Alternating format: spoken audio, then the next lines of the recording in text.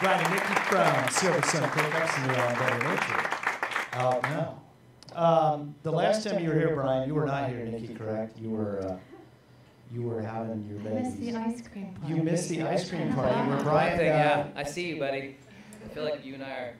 Antonio took you out into the ice cream truck. What do you recall of that experience, Brian? Buddy. I recall that it was a death machine. We were in there, Joe and I were in there, and it was fun until you looked around inside it, and every single piece of metal was sharply pointed at you with edges, and so we just stood there like in between some sort of Iron Maiden. And then we'd stop and serve ice cream to the folks. Yeah. Which I liked.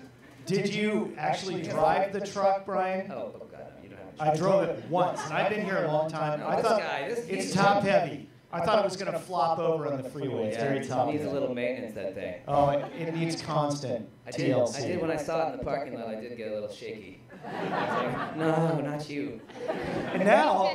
And now we've turned our big room into an actual public house, a bar and restaurant. This is one of our favorite stations ever, and we played here in different versions so many times. And honestly, I feel like next time we come back here, it'll all just be balls.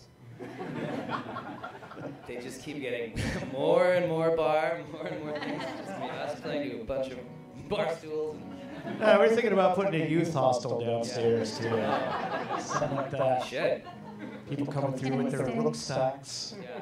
What do you think of that, Leslie? There we go. All right. You want to run a youth hostel? You're going to have to speak with your voice on the radio. Why not? Yeah. Why not, she says. I like it. All right. Well, it's so good of you guys to be here. I had a whole bunch of serious interview questions, but... No one wants to hear those. No. I'm just going to throw those away and have you play another song because we're having too much fun here. It's going to be so fun. You guys all going tonight? Yeah. Seriously.